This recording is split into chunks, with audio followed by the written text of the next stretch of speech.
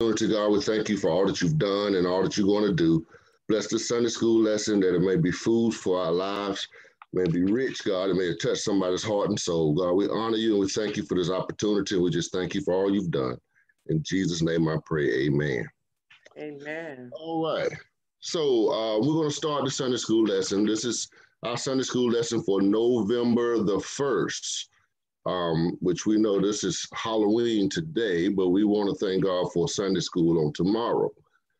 This lesson, the title of this lesson is Upside Down Love. The scriptures that this lesson is coming from is John 13, 1 through 35. And as you know, that's a whole lot of material. So I tried to condense all of this, and I know they don't normally go from that much, but there was so much in this, so I kind of started from verse 1. The background key verse to this is actually John 13:15, when it says, "For I have given you an example that ye should do as I have done to you." That's the key verse. Jumping right into this, by this time, when they start in the 13th verse, by this time, Jesus knew that he had to accelerate his teaching to the disciples. The time had come to put up or shut up. Get it or don't. There was no more time for talking. It was time to get to walking. It was hands-on time. Jesus understood this. By this time, by the time they got to this verse, Jesus knew that his life wasn't going to last long, that his time had come to go with the Father. By this time, Jesus had started looking through the disciples. He wasn't looking at them anymore. He was looking through them. Jesus was seeing his Father's throne and himself exalted upon it. I want you to think about this. Jesus knowing first that he was about to be betrayed by someone close to him, and second, that he had to die. It's kind of a tough time, but Jesus understood that I got to get some things done right now. But knowing all of this, the time, he still had to show what true love was all about. So this scripture, going into this 13th verse, kind of is the backdrop to when Jesus met with the disciples and they was eating, was having a feast. Jesus most definitely was upside down in his love. Verse 1, it was just before the Passover feast. Jesus knew that the time had come for him to leave this world and to go to his Father. The evening meal was being served, and I'm on number 2 already. Number 3, Jesus knew that the Father had put all things under his power. That lets us know Jesus knew who he was and who he belonged to. Verse 4, so in the midst of the meal, Jesus gets up, takes off his outer garments, and wraps a towel around his waist. I'm sure at this time and at this point, everybody was wondering, what in the world is Jesus doing? And I think I'd have been in that same boat trying to figure out, why did Jesus get up and start taking clothes off and wrapping towels around his waist? Verse 5, he pours water into a basin and began to wash his disciples' feet, drying them with the towel that was wrapped around his waist. When he came to Simon Peter, Peter said to him, and I'm sure Peter's still trying to figure out at this moment, what in the world is Jesus doing? So he says, when he gets to Simon Peter, with some sarcasm and embarrassment, Lord, what are you doing? You going to wash my feet too? I'm sure a lot was going on through Peter's mind, questions after questions, and I know it would have been mine too. Why in the world are you down here washing our feet? That's a servant's job. You know, all this stuff is going through Peter's mind. What are you trying to prove? If you want to kind of put it in our language and how we think. What are you trying to prove? Jesus replied in verse 7, you don't realize now what I'm doing, but later you will understand. Now Peter kind of breaks on him a little bit. He said, "No, sir, no, sir." Said Peter, "You are not going to wash my feet." Mm.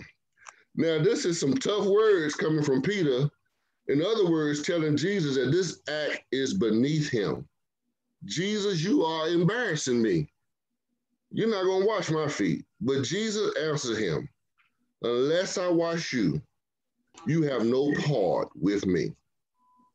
This is a very powerful statement and holds true today. If you don't let Jesus wash you, you will have no part with him. With this statement, Jesus accomplished a few things. First thing he did, he killed Peter's pride. And he killed it with service. Peter really didn't know what to say after that point, because that right there was kind of one of them hit you in the mouth kind of statements. But by verse 9, Peter started backtracking a little bit and trying to be clever in his words, because he knew Jesus was kind of hitting him in the mouth. But at this point, Jesus wasn't playing no games. Jesus wasn't dealing with him in the flesh, but talking to him in the spirit. Still trying to be clever. Peter goes on to say, not just my feet, but my hands and my head as well. You gonna go wash all of me? Jesus answered him again, verse 10. A person who had a bath needs only to wash his feet. His whole body is clean, and you are clean. Then Jesus dropped a bomb in the room. He says, "Though not every one of you." Now, can you imagine Jesus washing feet and talking to them and being spiritual? Then all of a sudden he breaks this news to them that, yeah, you clean, but not every last one of you all. Mm-hmm. That takes me back to verse 2. And if you read the scripture, if you were in verse 2, Jesus knew the devil had already prompted Judas to betray him. Mm-hmm. So he already knew it in the midst of washing their feet that the devil had already got into Judas. It's amazing how Jesus was teaching, but also letting one of them know, I see you all at the same time. Mm. That's a real strange position to be in. But what a humble act of love. Not only to get down and wash another man's feet, which I would have a problem with, but to also wash a man's feet that he knew without a doubt had set him up to die. How y'all feel about that? Amen. Let's take a minute and look at the contrast between Jesus and Judas. Set against the backdrop of Judas' hatred, Jesus showed restraint and humility, which made his love shine even brighter. Amen.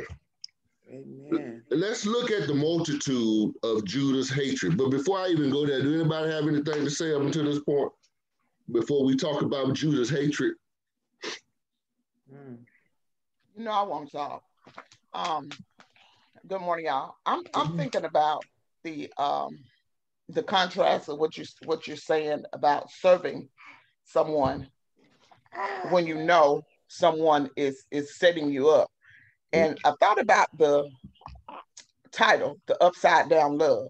You know, I did mortgages for Southern National, which is now BB&T, for about 8 years.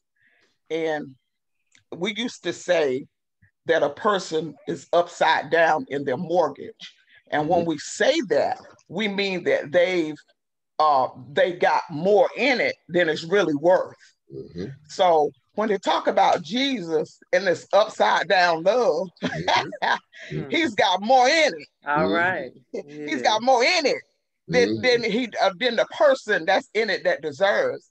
But Jesus was being the example. He said, this is the humility that I need from you. if you're going to be my servant. This is what I need for you to do. I serve when it hurts. Serve when you know you've been betrayed. Serve when you know you're serving somebody that won't serve you. Serve when you know you're serving somebody that's got a dagger in your heart, your back, your side, and thorns on your head, just got it all over. Serve them anyway. Serve them anyway. Because this is how you have become one of my disciples. I'm showing you. And that's why we always use the phrase, there's nothing new under the sun. Honey, you ain't doing nothing Jesus had done. You're not enduring anything that Jesus has not already endured for you. So just grow through it, pray through it, and get through it. Because Jesus already endured it. Already endured it. Amen. Anybody else? So we're going to look at it, and you're exactly right, Sister Cheeks. Exactly right. Already endured it. Already endured it. Let's look at the magnitude, of Judas' hatred. Only the devil himself can plant that kind of darkness in somebody's heart. This darkness walked with the light day and night. All of the teaching and uplifting souls of others just seemed to drive Judas further and further, deeper and deeper to darkness. When Jesus talked about love, it must have been like shackles and knives to Judas. Jealousy, spite, greed grew so deep that at this point, he was ready to destroy Christ at any means necessary. But in spite of all of this, and this kind of go back to what Sister Cheek said, in spite of all of this, and what all Jesus knew, he still kneeled at the feet of Judas and washed his feet. And washed his feet, sure did. Talking about upside down love. Man. And speaking of what Sister Cheek said, I'm in the car business, and that's one of the things we talk about on even car notes. You upside down in your car note. You owe more for this car than this car is worth. So you might want to keep on making some payments until you can kind of get yourself in line to where it's worth trading this vehicle. So it's the exact same thing. When he finished, he put on his clothes, returned to his seat when Jesus finished, returned to his seat and asked, "Do you understand what I have done?" He goes on to tell them through 13 through 15, I have set, and this is our key verse, I have set you an example. Jesus became one of the lowest positions during that time in society, a servant.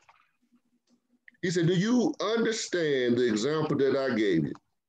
He said, you should do as I have done for you. And I don't know if we know the magnitude of what a servant was back then, but boy, that was pretty low for Jesus to get down there and wash their feet. That made them feel some kind of way. No servant is greater than his master, nor a messenger greater than the one who sent him. And sometimes I'll be looking at these scriptures, and I'm gonna have to keep it moving because I got quite a bit to go through. But sometimes when you listen to how Jesus speak and the things he say, and I understand that we kind of know what he's talking about. But probably back then, a lot of things that Jesus said to them, they didn't quite comprehend because the act hadn't happened yet. Right. So they was trying to figure out what in the world Jesus be talking about when he be saying all this stuff about, a messenger ain't no greater and a master. And I know they was trying to figure it out. It's easy for us to translate it because we can see the beginning and the end. Mm-hmm. But these fellas lived through all of this. Jesus was showing them and us that serving with love is one of the most important attributes of God. Anybody got anything at this point? Yeah, I would just like to say, here Jesus did a lot of teaching with the disciples, talking to them. But like you said, this particular time, he put hands on, he demonstrated what he was talking about, the lesson he wanted them to get. Because I had read where Jewish servants didn't wash their master's feet. They didn't. They never did that because that was considered a menial task. But yet Jesus did it, and he did it. And it had said, I think in verse 3, that Jesus, knowing that the Father had given all things into his hands, and that he was come from God, and he's going to go back to God. But here he knew this. He had all power. He had all things in his hand, but yet he washed their feet. And he was Christ, but yet he did it.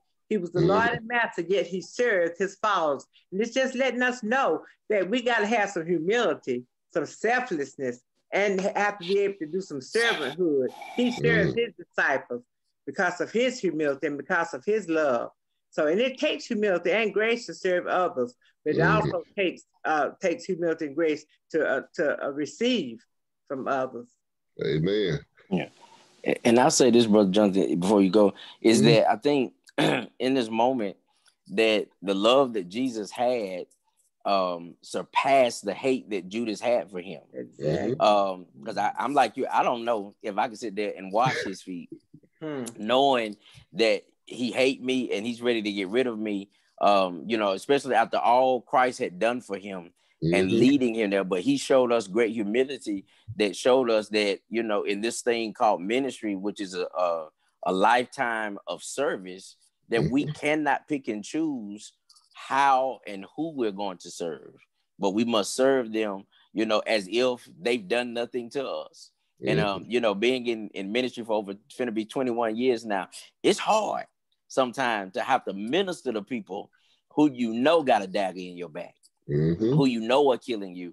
But for the sake of the call of ministry and just that, because I think what we fail to realize is before God called us to preach, teach, all this other stuff we do, he called us first to service. He called us to serve.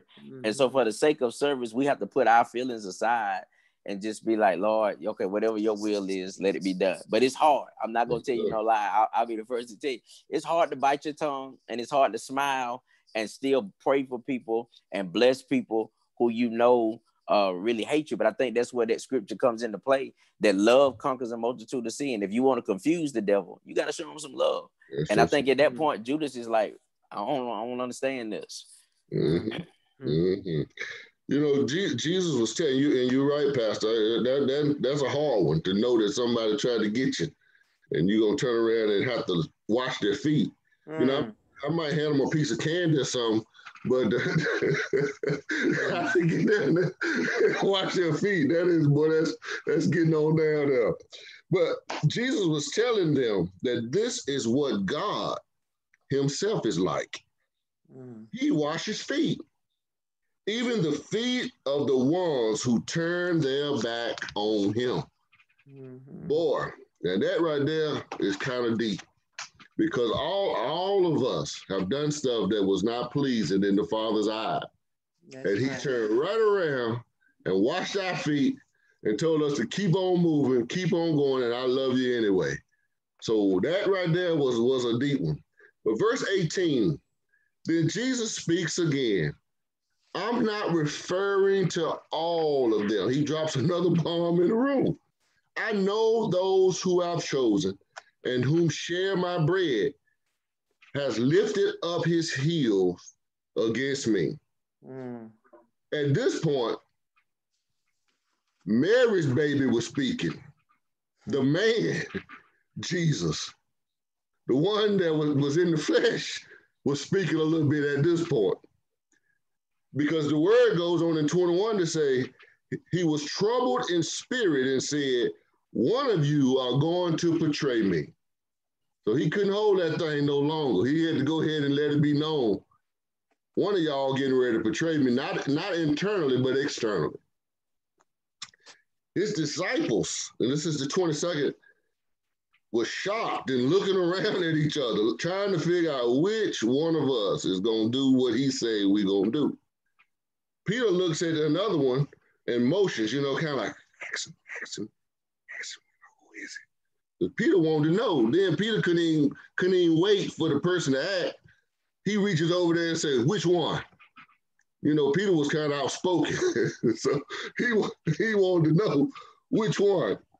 Jesus answered, it is the one to whom I will give this piece of bread. When I have dipped it in the dish. Jesus dipped and gave it to Judas. Now, this is a point that God kind of laid on my heart that was kind of interesting to me.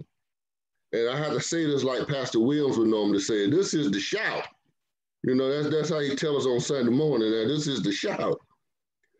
Jesus dipped the bread, representing himself, in the water, representing baptism, and then gave himself right to the devil, telling him that no matter what you do, you can't take my life. I have to give it up. So even in the midst of giving him that bread, he was giving an example of what this is going to be like. This is what this is going to be like. At this point, Judas knew, Jesus knew it was him. Jesus said to Judas, do what you're about to do and do it quickly. That's right. Judas left mad and full of the devil. Here it is.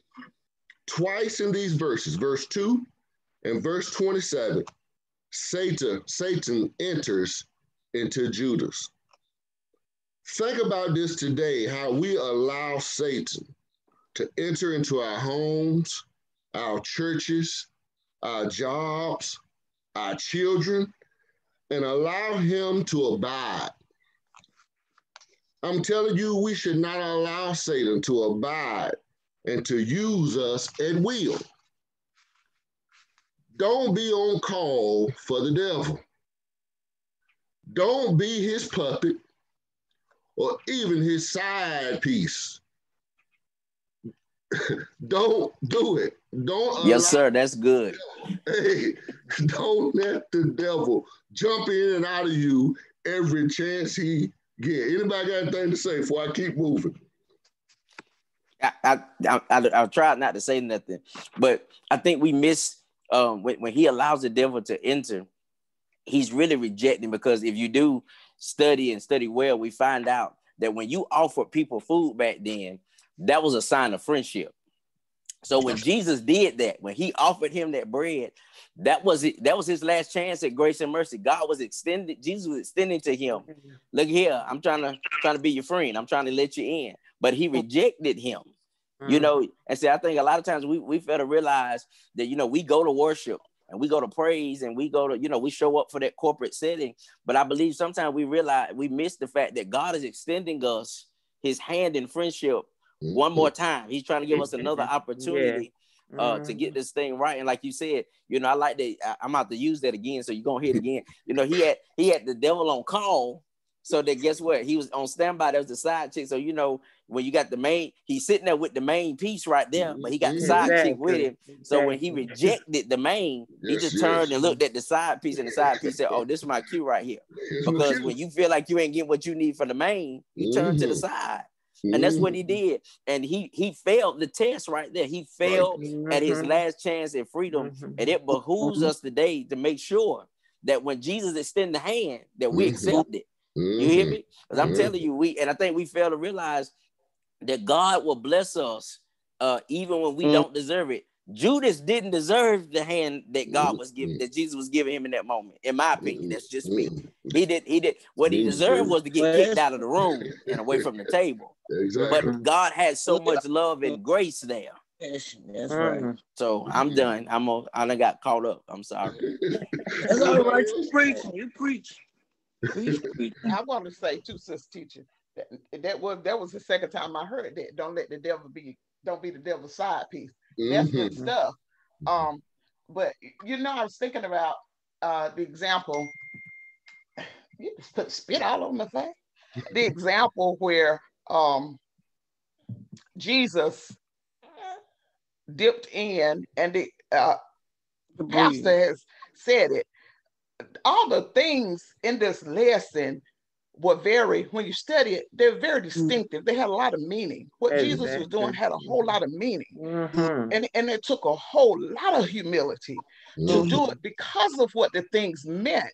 Offering him food, it had a whole lot of meaning. Having that supper with those, washing those feet of disciples Those things had real distinctive meaning. Yes. And it took humility to do it. And I thought back real quickly till a couple months ago, there was a person, and if I said the name, y'all know who it was, so I'm saying, that was sick in the hospital. And the person had did a whole lot of stuff to me to try to kill my character, everything. But I was praying for this person. I was sincerely praying and interceding for God to heal this person. And I really meant that.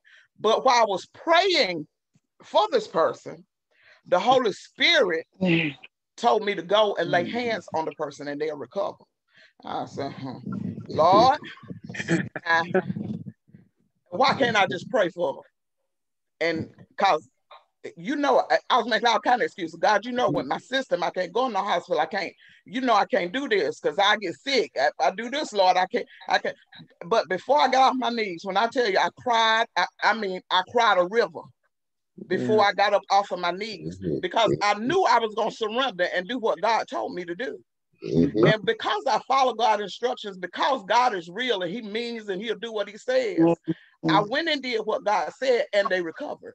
They recovered quickly because of the obedience that we had for God. See, it takes, I'm like Pastor and the rest of y'all, I'm telling you, it takes God to really deal with your heart for you to have the kind of humility he had in this lesson. You got to really let him deal with your heart because that old stinking heart we got, God has to get in there. He has to take control. Not be the side piece, but he got to be the main man. That's it. So that you can follow his instructions. Amen. Yeah. That's why Paul said you have to die to that flesh daily. Amen. That's it. Die to the flesh daily. Because if we don't, you're right. That man will come out and we'll forget all about the spirituality of the thing. So, Amen. It goes on to say, don't allow him to come and go as he please. All right. Your life depends on it.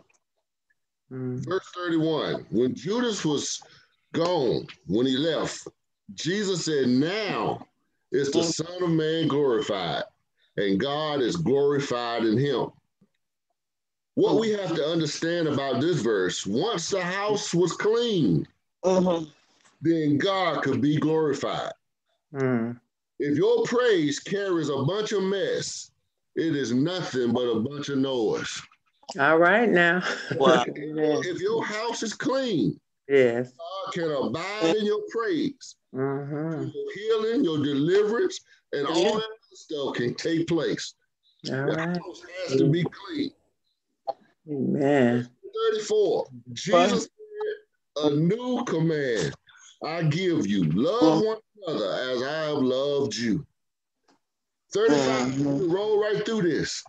By this, all men would know that you are my disciples. I'm telling you, your house has to be clean for God to be glorified. So many times, and we don't judge. But if you carry all that mess and come in church and go to shouting and doing all that stuff, that ain't nothing but a bunch of mess and a bunch of noise. Pastor, look like you got something to say right there. I just said come through here because the truth of the matter is what Jesus really was telling them right there is they gonna know y'all by all this biblical stuff. That they gonna know you by the biblical knowledge. He said that's one thing. He said, but they really gonna know you by the love you have. You can quote scripture until you turn purple, but it means nothing if you ain't got the love of God in your heart. You can listen, you can speak in tongues if you want to, because if you got that gift, he gives gifts without repentance. But if you ain't got no love, if you ain't got no love in your heart, it don't mean a hill of beans. And I think I keep saying this, God is speaking to us. I promise you, in this pandemic, these Sunday school lessons, even though it's the same scriptures every year, but I think in the pandemic, God has spoke very clear to us. And I think what he's trying to tell us is that when you as we transition back into that corporate place, love is the main ingredient. They can have all this other stuff, suits, hats, robes, whatever. That's from the pulpit to the back door. But if you ain't got the love, you can be a scholar or a theologian, as they say in the scripture. But if you ain't got the love of God, the agape love, it don't mean a hill of beans. You can be anointed and on your way to hell. That's what Man. I'm saying. With a mic in your hand, yes, sir. So, you know, we try to keep this lesson under 30 minutes, so I'm almost there. I'm actually there. So I'm going to close with this. I want to share my closing piece to this. All of these scriptures, Jesus was teaching that serving and love was the principles by which he taught and preached. He even showed us how to love our enemies. He showed us darkness in the midst of light, showing us that love never fails. He even went as far as to tell us that washing feet wasn't beneath any of us. All right. Serving was a part of the kingdom. Yes. Yeah. We are a very proud and egotistical people. It has become normal for people to promote themselves, to praise themselves, to put themselves first. Pride has become a virtue. Now humility is considered weak. Yeah. It wants to be recognized as someone important. This behavior has found its way into the church.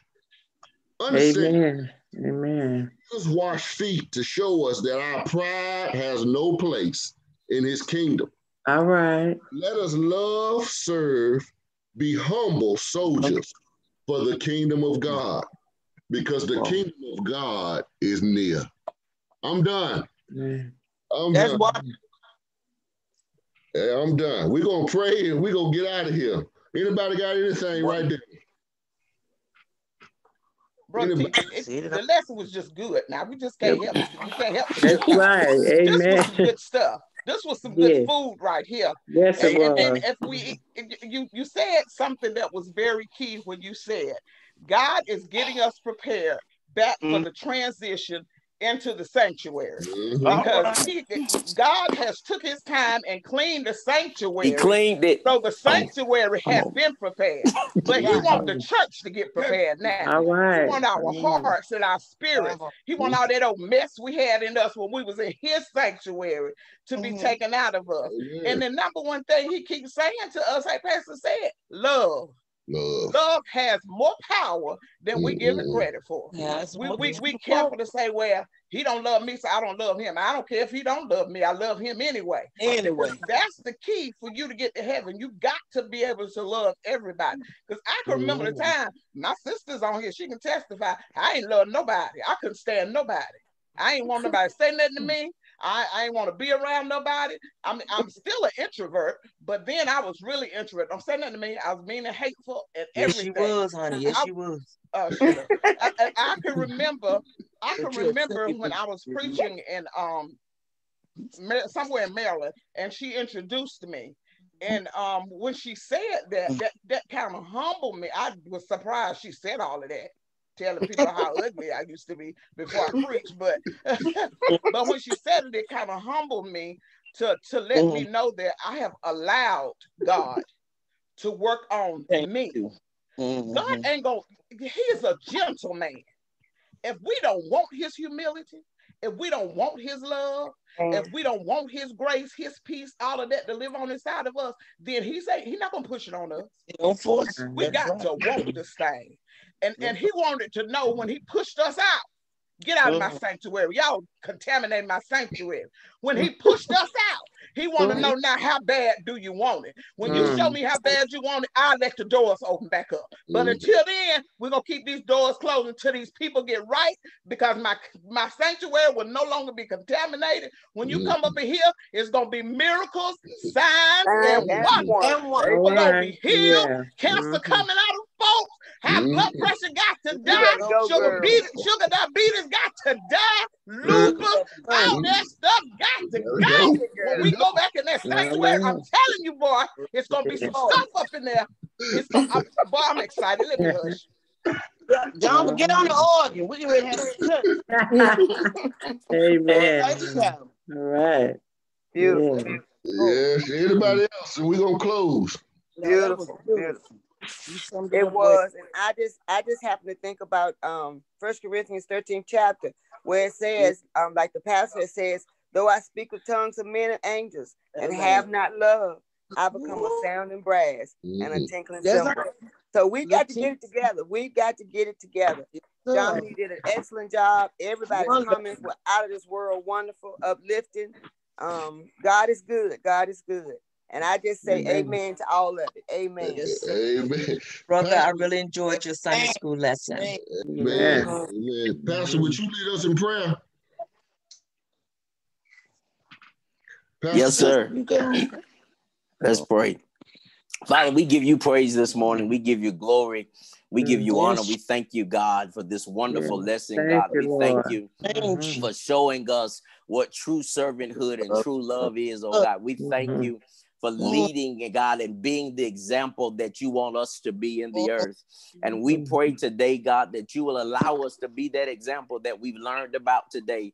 God, don't allow us to just be hearers of this word, God, but let us be doers of this word. Let us live this word out, oh God. God, give us that love that when people see us, God, when people hear us, God, that they will hear the love on the inside of us. And we pray, oh God, that as you use us to extend our hands to those that may be enemies of you, we pray, oh God, that they will receive, God, of you, God. We pray that they won't do as Judas did and take the bread and reject the salvation and reject the mercy that you're giving them. But God, we pray that you will anoint us in such a way with your power and with your spirit and with love that men, women, boys, and girls will cry out unto you and to a place of repentance and true salvation. We thank you even now that you're preparing us, that when you open back up the doors of the church, God, not just at Golden View, God, but nationwide, we thank you that the kingdom of God as a whole will be better because of this time of preparation, oh God. We thank you that you're downloading into us and you're speaking to us and restoring into us everything that we need for the next move and the next place. God, we thank you for our teacher today. We thank you, God, for how you anointed him to be able to take us into this lesson and to give fresh revelation and insight, oh God. And we pray, God, that every teacher that shall follow the rest of the month, we pray that you will anoint Connie. We pray that you will anoint Vicky. We pray that you will anoint Faith, that as they come to teach us this month, that they will teach us with clarity, fresh revelation, and with your anointing and with your power. Now, God, as we leave today, we pray that you'll be with us throughout this day, God, giving us your peace, your grace, and your mercy, God. We thank you, hallelujah. Thank you, Jesus, that your presence will be made manifest in us on today. In Jesus' name, amen. Amen. Amen. Y'all have a wonderful